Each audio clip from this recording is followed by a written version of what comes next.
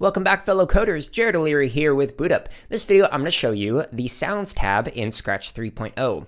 So in the current version of Scratch, the one that you may have been using for a while, under the Sounds tab, we had three different options for adding in different sounds. So we could choose one of the sounds that Scratch had. You could record your own sound, or you could upload a file that you had on your computer. Now, in Scratch 3.0, in the Sounds tab, there's no buttons up here. So you might be like, where's it at? It's down here.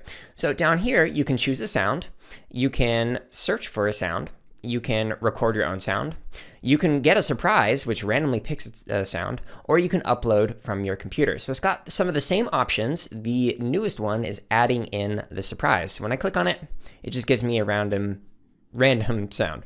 So let me show you in Scratch 2.0. When you clicked on this, before it would give you all these different sounds and you had to actually click to hear what the sound sounded like, and then once you found one you really liked, you click on it and you'd say okay.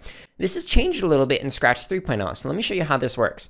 So you can click to choose a sound, either one of these works, and you can search for something. So like if I wanted to find that dog, I could find the dog. I could go over here and use the tabs. However, I don't have to actually click on any sound. Check this out. All I have to do is just move my mouse over the sound, and then it actually starts playing it. And to actually select one, you just simply click on it. So that's it for selecting a sound. Now in Scratch, the older version of it, you had some different effects where you could fade in, fade out, get louder, softer, silence, reverse, and you could also edit some of the sounds. You could highlight a part and be like, okay, I want to delete this section, etc. Now in Scratch 3.0, the effects are down here. So you can actually make it so that it sounds like a robot. So here's the current sound. And you can say, hey, make it sound more like a robot.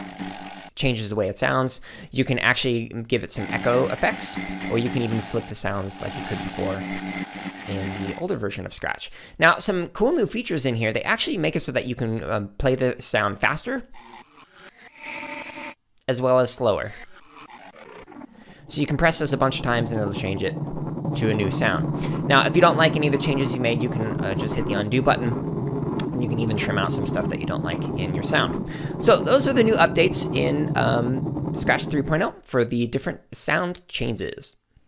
Can't speak right now. Sound changes. Hey everyone, if you're watching this on YouTube, go ahead and like, comment, and subscribe. If you're not watching us on YouTube, you can find us on that platform as well as other social media outlets by searching for BootUp PD. And if you're looking for more free lessons, projects, and resources for teachers and students, visit us at bootuppd.org, where you can also learn about our high-quality professional development.